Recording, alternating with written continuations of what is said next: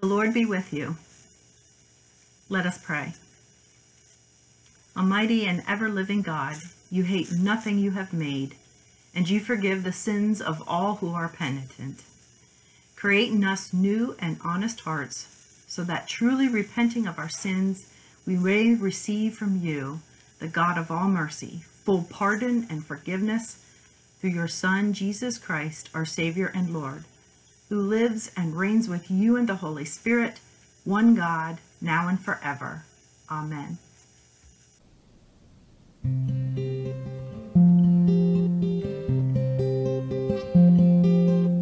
Be thou my vision, O Lord of my heart, not be all else to me, save that thou art. Thou my best thought, both by day and by night, waking or sleeping, thy presence my light.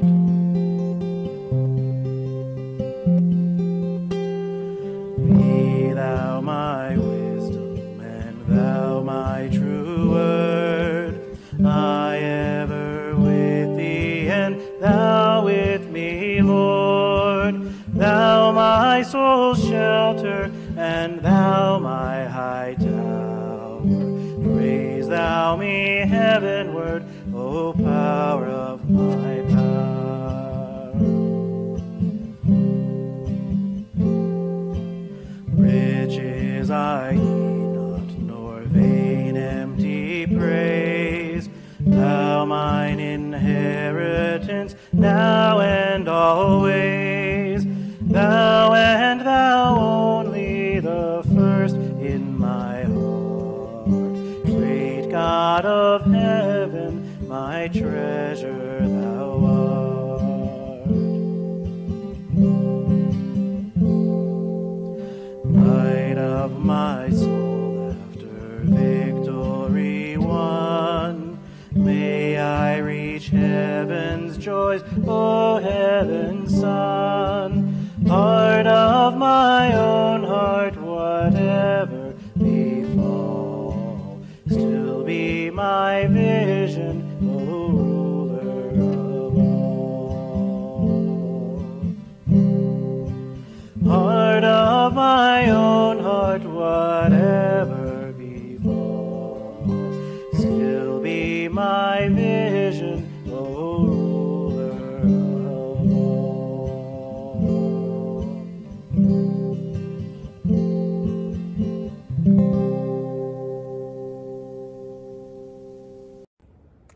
A reading from Joel. Blow the trumpet in Zion.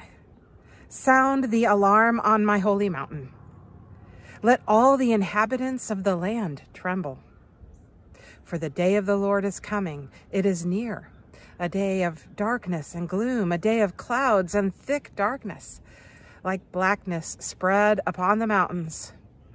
A great and powerful army comes. Their like has never been seen from of old, nor will be again after them in ages to come.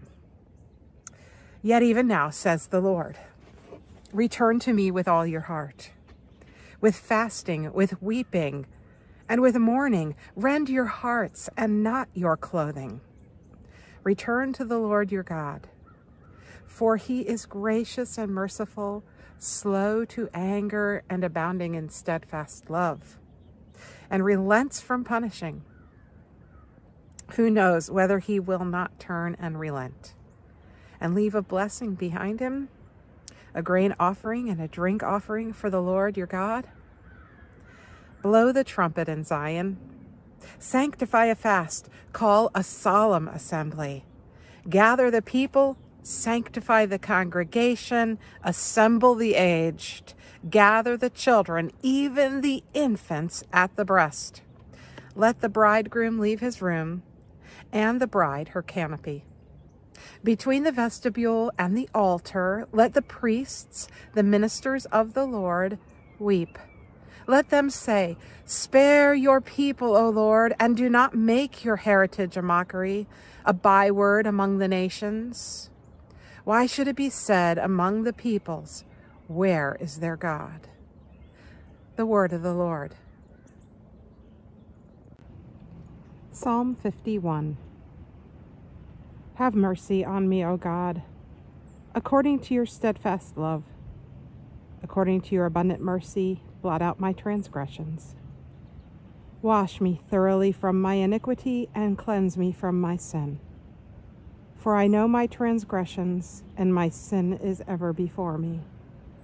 Against you, you alone have I sinned, and done what is evil in your sight, so that you are justified in your sentence and blameless when you pass judgment.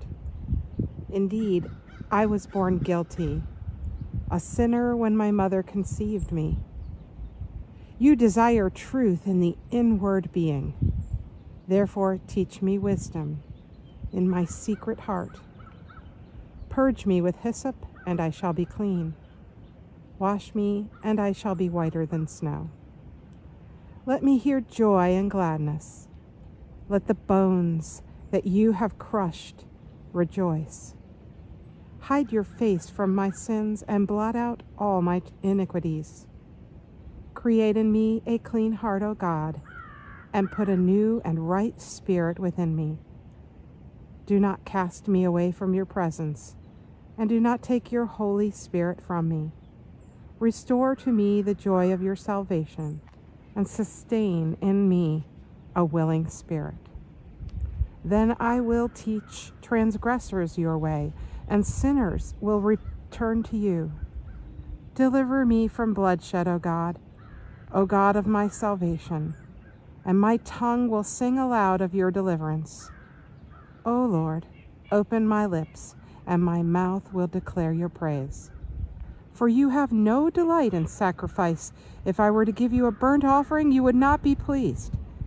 The sacrifice acceptable to God is a broken spirit, a broken and contrite heart. O God, you will not despise. A reading from 2 Corinthians. Since God is making his appeal through us, we entreat you on behalf of Christ, be reconciled to God. For our sake, he made him to be sin who knew no sin, so that in him we might become the righteousness of God. As we work together with him, we urge you also not to accept the grace of God in vain. For he says, at an acceptable time I have listened to you, and on the day of salvation I have helped you. See, now is the acceptable time. See, now is the day of salvation. We are putting no obstacle in anyone's way, so that no fault may be found with our ministry.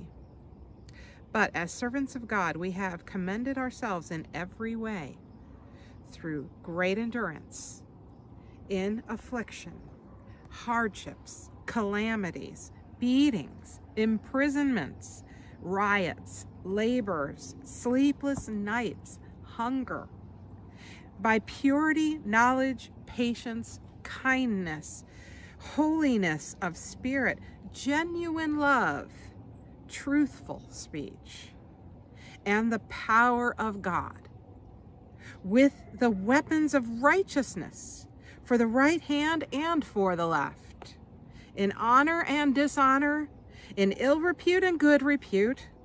We are treated as impostors and yet are true, as unknown and yet are well known, as dying and see, we are alive, as punished and yet not killed, as sorrowful yet always rejoicing, as poor yet making many rich, as having nothing and yet possessing everything.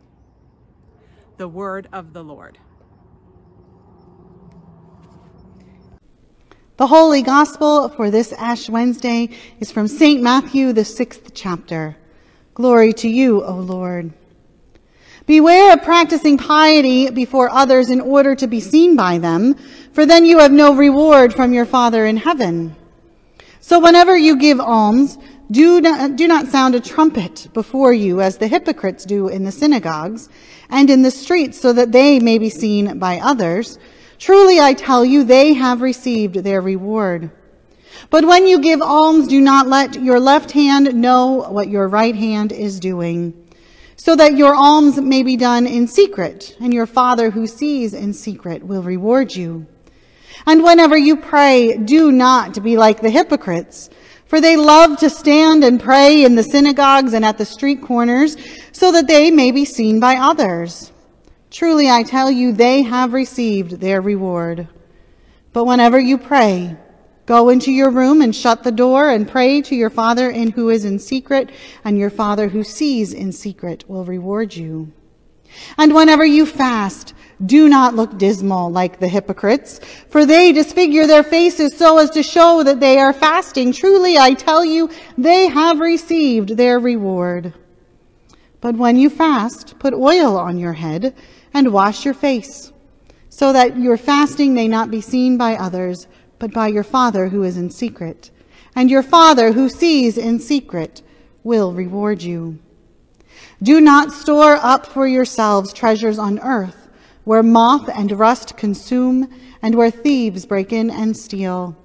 But store up for yourselves treasures in heaven, where neither moth nor rust consume, and where thieves do not break in and steal. For where your treasure is, there your heart will be also. The Gospel of the Lord. Praise to you, O Christ. And now grace, mercy, and peace to you from God our Father and our Lord and Savior, Jesus Christ.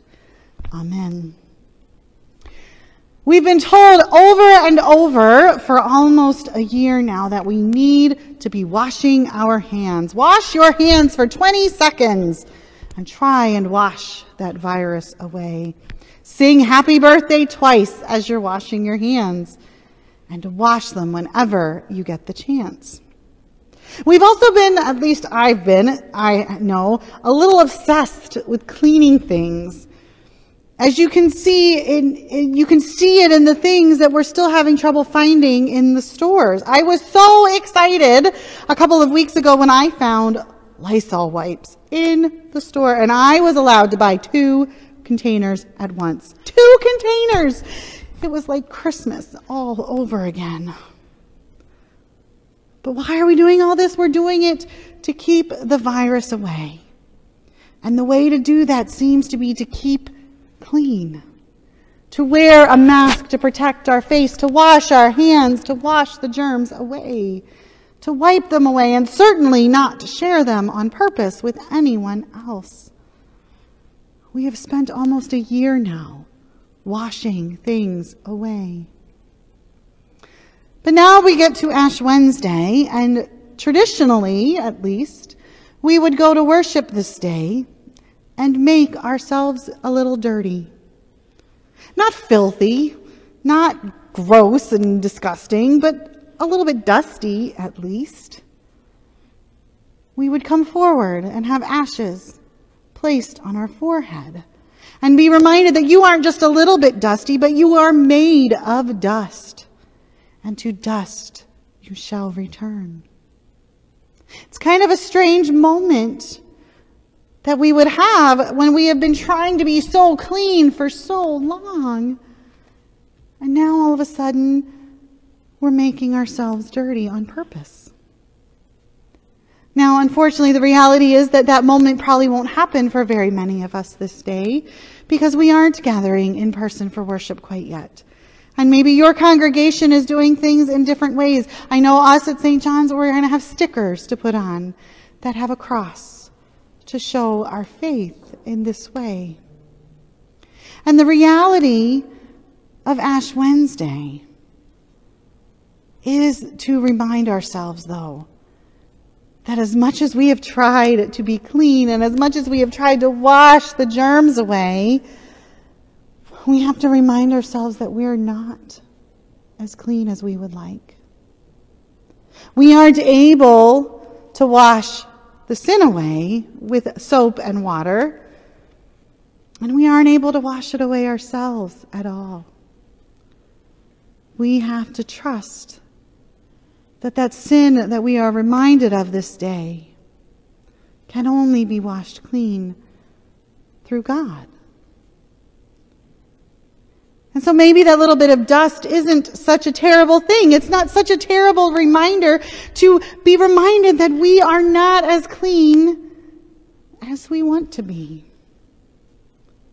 And it has nothing to do with germs or viruses. It simply has to do with our sinful selves.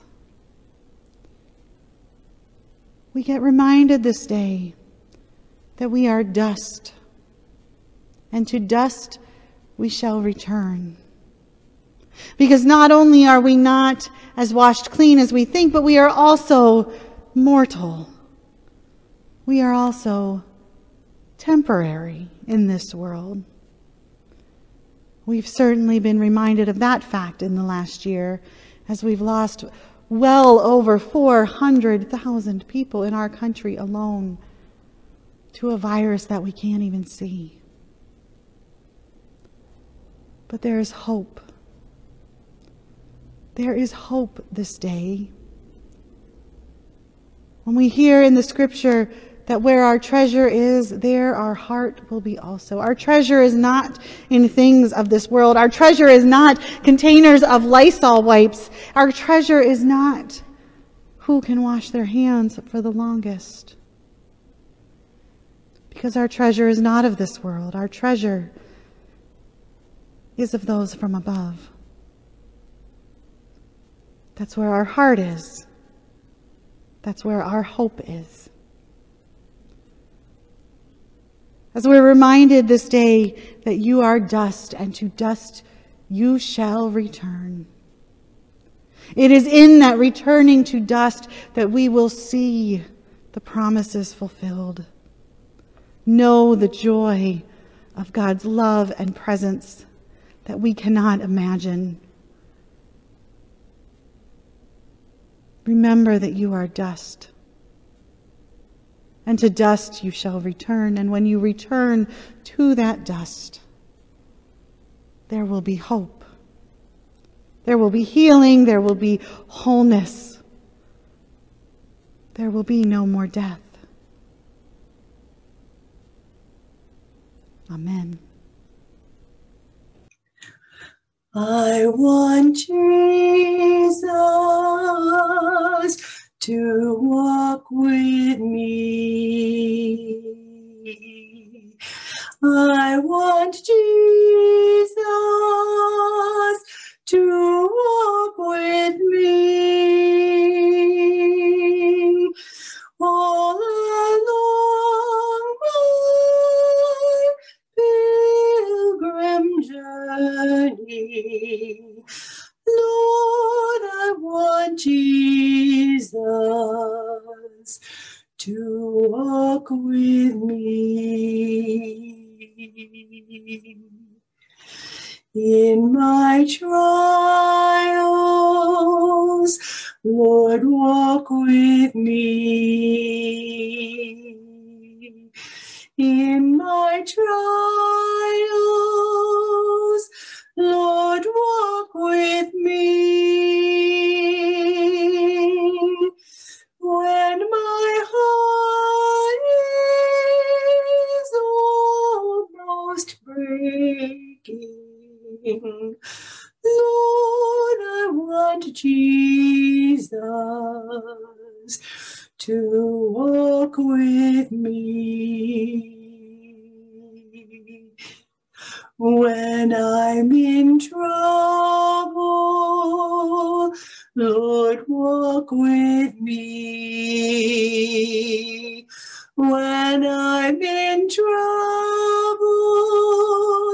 Lord, walk with me. When my head is bowed in sorrow, Lord, I want Jesus to walk with me.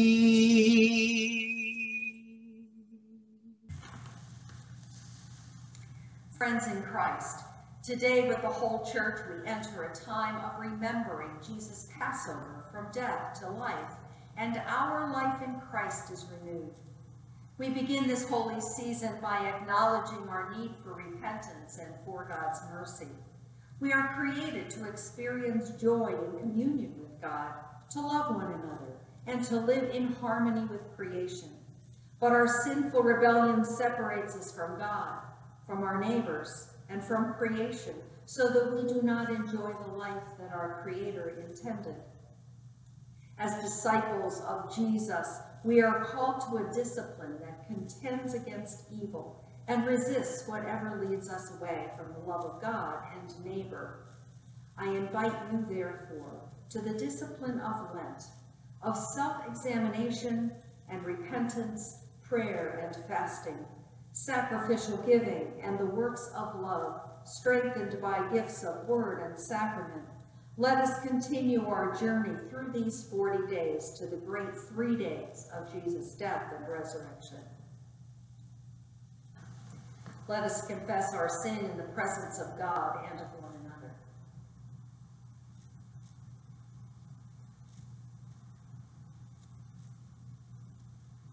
Most holy and merciful God, we confess to you and to one another, and before the whole company of heaven, that we have sinned by our own fault, and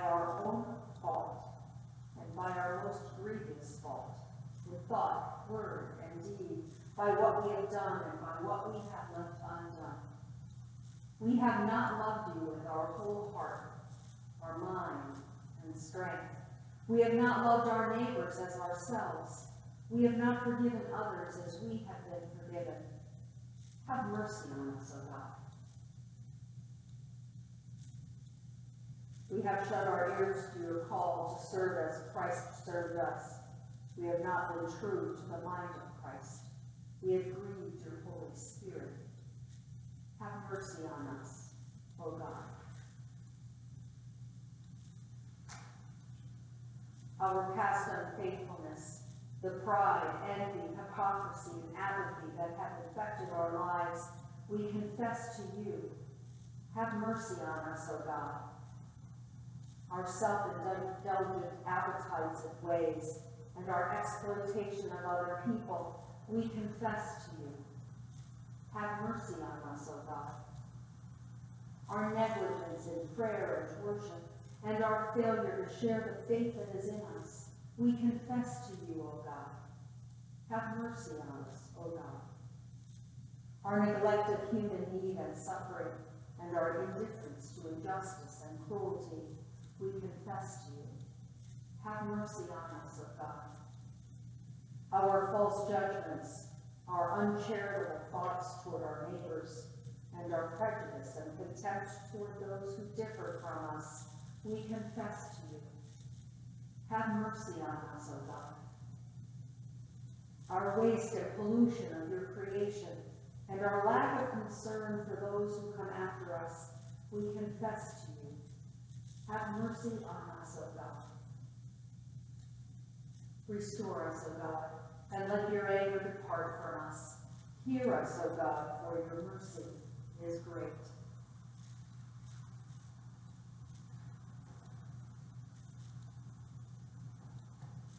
Almighty God, you have created us out of the dust of the earth.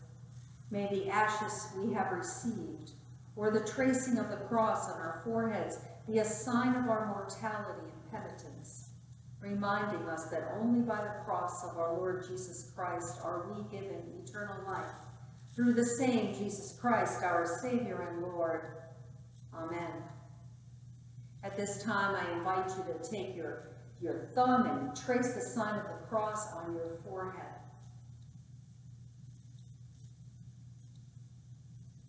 We remember that we are dust, and to dust we shall return.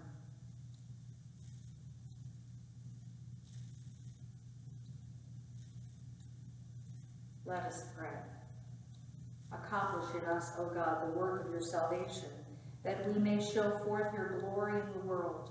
By the cross and passion of your Son, our Savior, bring us with all your saints to the joy of his resurrection. May Almighty God have mercy on Forgive us all our sins through our Lord Jesus Christ. Strengthen us in all goodness, and by the power of the Holy Spirit, keep us in eternal life. Amen. Relying on the promises of God, we pray boldly for the church, the world, and all in need. O God, you call your church, your people, to be ministers of active reconciliation within your church and throughout the world. Inspire your church in its proclamation and living expression of the gospel, and guide its ministries to build up the body of Christ.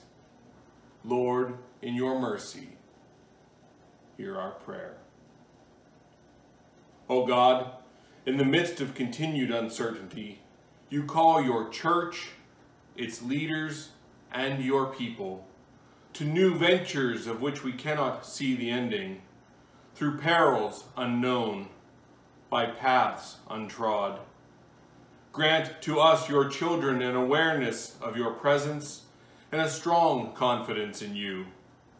In our pain, our weariness, and our anxiety, surround us with your care, protect us by your loving might, and give us faith to continue going out with good courage, not knowing where we go, but only that your hand is leading us and your love supporting us.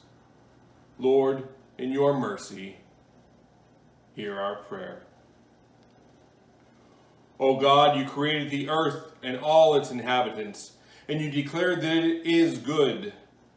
Protect mountains and valleys, animals and plants, and direct us to be responsible and conscientious caretakers of all that you have made.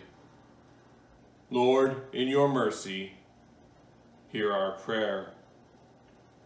O God, you desire peace. Direct governments and leaders to work for the well-being of all people, and continue to raise up advocates to speak and serve on behalf of the least, the lost, the overlooked, the ignored, and the forgotten. Lord, in your mercy, hear our prayer. O God, you are our hope in the midst of despair, our help in the midst of sorrow, and our consolation in the midst of affliction. Grant comfort to all who suffer in body, mind, or spirit, especially those we name in our hearts or on our lips at this time. And support caregivers who attend to all in need. Lord, in your mercy, hear our prayer. O God, you are love, and you call us to love one another.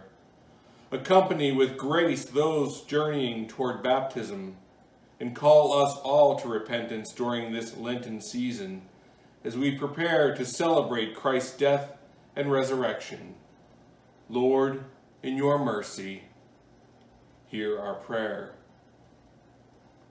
O God, you are our life and our salvation. We give you thanks for the righteous who have died in faith. Inspire us by their example to proclaim your steadfast love. Lord, in your mercy, hear our prayer. We entrust ourselves and all our prayers to you, O faithful God, through Jesus Christ our Lord. Amen. Lutherans believe that the bread and wine of Holy Communion are signs given by God that Christ is fully present among us. We invite you to participate in receiving this miraculous presence. If you are unable to receive either the bread and or the wine, be assured that even in the words, Christ is present with you. Holy One, the beginning and the end, the giver of life, blessed are you for the birth of creation, Blessed are you in the darkness and in the light. Blessed are you for your promise to your people. Blessed are you in the prophet's hopes and dreams. Blessed are you for Mary's openness to your will. Blessed are you for your Son, Jesus, the Word made flesh. In the night in which he was handed over, our Lord Jesus took bread, gave thanks, and broke it, and gave it to his disciples, saying, "Take and eat. This is my body, given for you. Do this for the remembrance of me." Again, after supper, he took the cup, and he gave thanks, and he gave it to all to drink, saying, "This cup is the new covenant in my blood, shed for you and for all people, for the forgiveness of sin. Do this in remembrance of me." Let us proclaim the mystery of faith. Christ has died. Christ is risen. Christ will come again. With this bread and cup, we remember your word dwelling among us, full of grace and truth. We remember our new birth in his death and resurrection. We look with hope for his coming. Come, Lord Jesus. Holy God, we long for your Spirit. Come among us. Bless this meal. May your word take flesh in us. Awaken your people. Fill us with your light. Bring the gift of peace on earth. Come, Holy Spirit. All praise and glory are yours, Holy One of Israel, Word of God incarnate, power of the Most High, one God, now and forever. Amen. Brought together by the Holy Spirit from all the places we are right now, let us pray as Jesus taught us. Our Father, who art in heaven, hallowed be thy name. Thy kingdom come, thy will be done, on earth as it is in heaven. Give us this day our daily bread, and forgive us our trespasses, as we forgive those who trespass against us. And lead us not into temptation, but deliver us from evil. For thine is the kingdom, and the power, and the glory forever and ever. Amen. Jesus draws the whole of earth to himself. Come to this meal and be fed.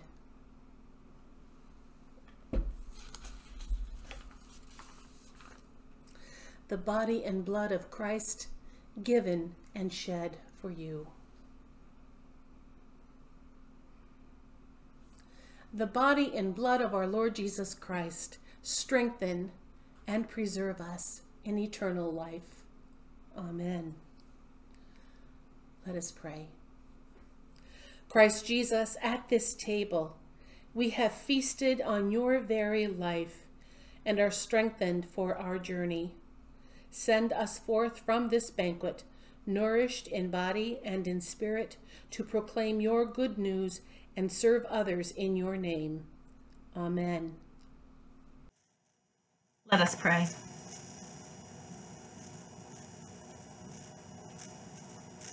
Merciful God, accompany our journey through these 40 days. Renew us in the gift of baptism that we may provide for those who are poor, pray for those in need, fast from self-indulgence, and above all that we may find our treasure in the life of your Son, Jesus Christ, our Savior and Lord, who lives and reigns with you in the Holy Spirit, one God, now and forever. Amen. Almighty God, Father, Son, and Holy Spirit, bless you now and forever. Amen. Go forth into the world to serve God with gladness. Be of good courage. Hold fast to that which is right. Render no one evil for evil. Strengthen the faint-hearted, support the weak. Help the afflicted, honor all people. Love and serve God. Rejoice in the power of the Holy Spirit. Thanks be to God.